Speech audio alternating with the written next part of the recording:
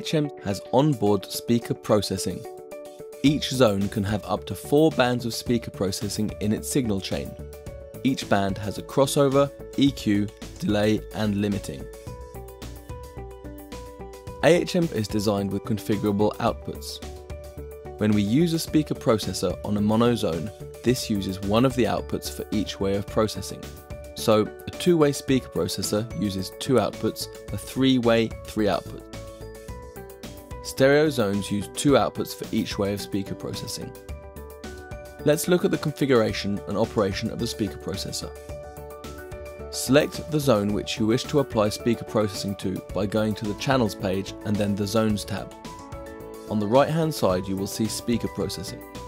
Click this to open the Speaker Processing dialog.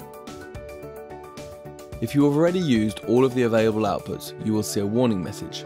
In this case, you may be able to free up some resources in the zones configuration. You can now select how many ways or frequency bands you want in your speaker processing by clicking the drop-down menu and selecting 2, 3 or 4.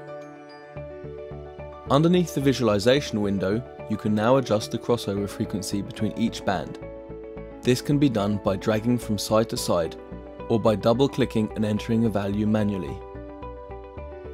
In the bottom part of the page, you have processing parameters for each band. Low and high slopes that can be Butterworth 12, 18 or 24 dB slopes, Linkwitz-Riley 12 and 24 dB slopes, or first order.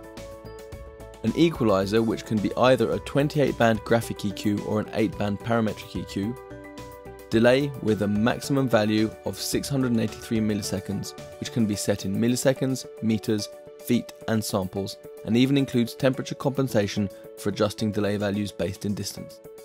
And finally, a limiter with independent brick wall limiting for each band.